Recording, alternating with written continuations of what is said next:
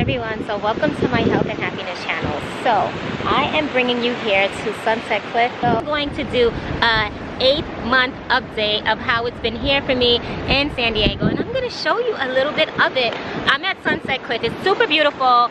So if you hear the crashing waves below me, that's what you hear. What could I say about San Diego? Do I love it? Do I hate it? Do I want to leave? And the answer is hell damn no, I don't want to leave.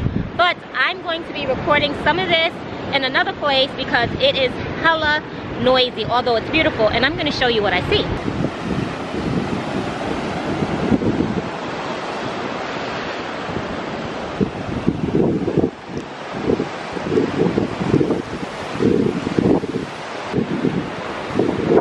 Hi everybody, so welcome to my health and happiness channel. So I'm coming to you with an 8-month update of my life here in San Diego. Don't forget to like, share, and subscribe to my channel, and check me out on Instagram at Kara Barbie if you want to see some videos and pictures of stuff that I've done while I'm here. So let's get right on into it. Life here in San Diego is very relaxed. I'm going to give you some examples. I'm going to have some vlogs. I'm actually going to be moving in 4 months. I'll tell you where I'm moving to. But I will be releasing all of my footage, all of my videos of everything I've been doing here, so you can decide if this is something that you want to do. And if you haven't noticed, I have been slacking on YouTube. Why? Because I've just been trying to enjoy my life here. So that should give you an indication of how I feel about San Diego already, if I want to enjoy my life here, opposed to like posting every single thing that I do on a daily basis. Now, in terms of what is it that I love doing while I'm here in San Diego, honestly, I love hiking. I become an avid hiker. Yes, you're going to see footage from me of me hiking.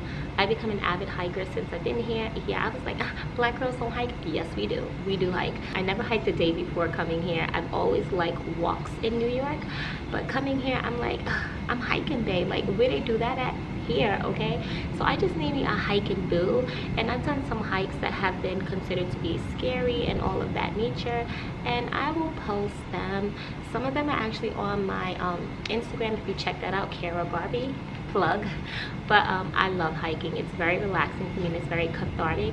There's such natural beauty here that things that you might have felt like you wouldn't normally do, you would do.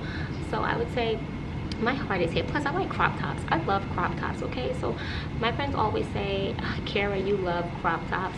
You need a place that's hot, and this is the place for me. I love, love, love, love, love crop tops. I can wear them all day, every day. I'm not really a shorts person because I got a big booty, so I don't want my booty cheeks out. Like wearing a bikini, you can do that all day, every day here in San Diego. I am an adrenaline junkie, so if you want things that are adrenaline seeking, I would say I found some hidden places to go. It doesn't have any signs, and you probably shouldn't be going there, but I did it. I'm also going to do paragliding in a tandem before I leave. One thing that I want to let people know: when you come to San Diego, you will be taking a pay cut. Most people that I know have taken a pay cut. I took a $10 pay cut for one job, and $15 pay cut for another job. I had 2 different jobs in my field before I came here. So most people take like a 20% pay cut, and you could take up to 40% of a pay cut.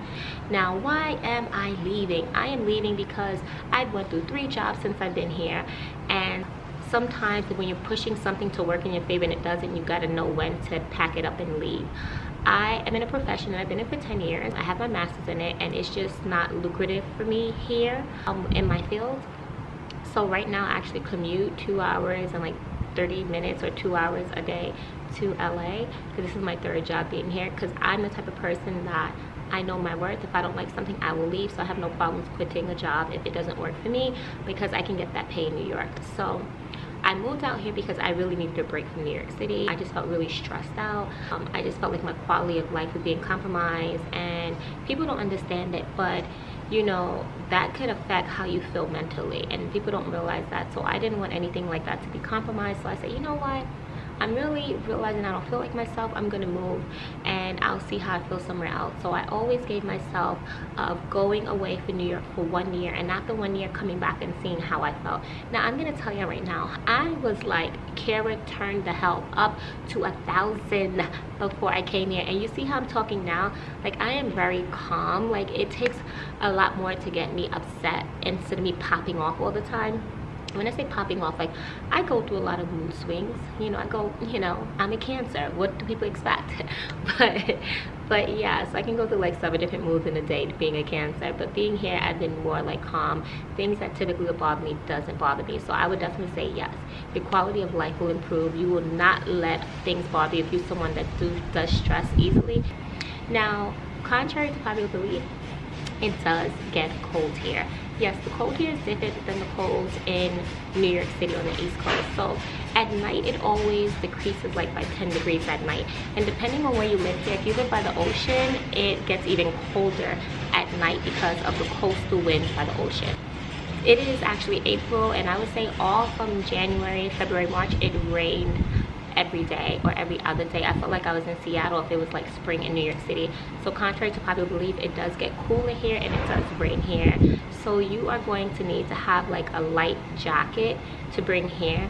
And you know, you're gonna need a light jacket. You just gonna need something, a light jacket, or you're gonna need like cardigans or sweaters, you know, maybe not like a full winter coat, but you can, you know, because I did bring a pea coat. But people do wear it because you just get acclimated to different weathers. So even if you're a person that's used to the cold on the East Coast, when you come here, you'll get colder quicker just because now you're used to the sun. So I've become a little punk, yes, where it's like, oh my god, where's my pea coat? I need my pea coat. So that's that. But the weather is beautiful. Yes, it is a healthy lifestyle.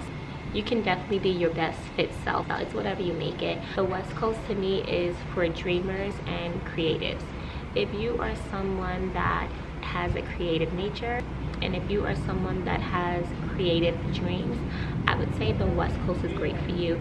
If you just want to hustle and make money quickly, I would say the East Coast is good for you. So for me, I have like two dualities that have been blended. I like to make money, maybe not so much hustle, but I like to make money, so I'm used to the hustle. But I'm a very creative person. I am a creative at heart. So being here, I'm going to create a dating app. But long story short, I'm a creative at heart. So I feel like San Diego is a place that nurtures that creative aspect of yourself. All those things that you might hold at bay because you are probably like on the East Coast, you can nurture all of that here. And it's easy to meet people here. Like if you go onto meetup groups and stuff like that, you can meet people for whatever your niche is or whatever it is that you like. You can definitely meet them there. Have your like close-knit group of friends to do different things with. In terms of food, I would say that, once again, like I said, I don't think the Mexican food here is great, but I would say that I do like the Asian food here. I just pretty much love Thai, Asian fusion, Japanese barbecue, and I love Mexican food. So because of that, I don't find really great Mexican food here, but there's a couple places that I go to and I just eat there over and over again. In terms of things to do, I personally like dancing, so I would go downtown and I would go to clubs, and you can get yourself on guest list there if you want to, so that you don't really have to pay, you know, if you're a female. People here are just really nice. That's the only way I can explain it. Like, I feel like it is very inclusive. Everyone tends to be really nice and friendly. So that's what I really do love. I will be missing that when I go to the East Coast. The plastic bags, I know this sounds really weird, but on the East Coast, the plastic bags, you could just like throw them away, but the ones here, they're very durable. And I think it's because you pay for them. You pay like 10 cents per bag if you want them, or you have your own like bag you bring with you to the supermarket, but they are like hella durable. So I would definitely say that they're hella durable. The best farmers market is in Hillcrest. It even has all different types of international cuisine, and that's why I personally love it. So I would definitely recommend that. You will be a lot calmer being here. And did I say the men are hot here? Yes, they are hot. But your girl has been mostly celibate here. I'll tell you why. Like I said it before, I think the men here are very attractive. They're very hot. But even with that being said, I just, like I said, sometimes have a hard time connecting, and I'm an emotional person. So if I can't connect with you emotionally, then I don't want to have sex with you. So I just don't. I do go on dates. It's nothing wrong going on dates. So I'm not gonna lie, I love Aussies. Yes, I love men from Australia, and I love a guy from the UK. So that's, I think, where I'm going to be off to next. I definitely am going to be visiting other places. I do like solo travel as well. So anyway, back to that, I still have yet to go to Bonfire. So Bonfire is like one of my things that I wanted to do before I left. San Diego is a great place. It's a great place if you have family, if you're coming with kids, if you're coming by yourself, if you're coming with a mate. You can do all of that here. People say that it's very good for families, but it's very good for single people too. So if I could have found what I wanted in terms of my profession here, I would have stood here. But I will be back because I will be launching a dating app in a year or a year and a half. So I will definitely be back to San Diego. I love it so much. You never know what the future holds, but my goal right now is to enjoy the rest of the time I have here for 4 months, so ball till I fall, and then head on back to the East Coast and make money to invest into my dating app and try to get that up and running, get, you know, maybe venture capitalists and investors to invest in it once I get it up and running. I just want to enjoy life and be in the moment, and that's what I've been doing while I've been here. I do post to my Instagram a lot more, but in terms of my YouTube videos, I will be posting those when more than likely I head on back to New York City in 4 months. But I will definitely try to post a video of San Diego, at least a vlog, so you can see some things that I do before then. And I will be posting, you know, hair tutorials and stuff like that, maybe some dating story times, but I just don't want to definitely say, yes, I'm going to be posting all of these vlogs now, and then I will be releasing everything when I get back to the city in New York. So any question that you have, just let me know and I will try and answer them, so comment below.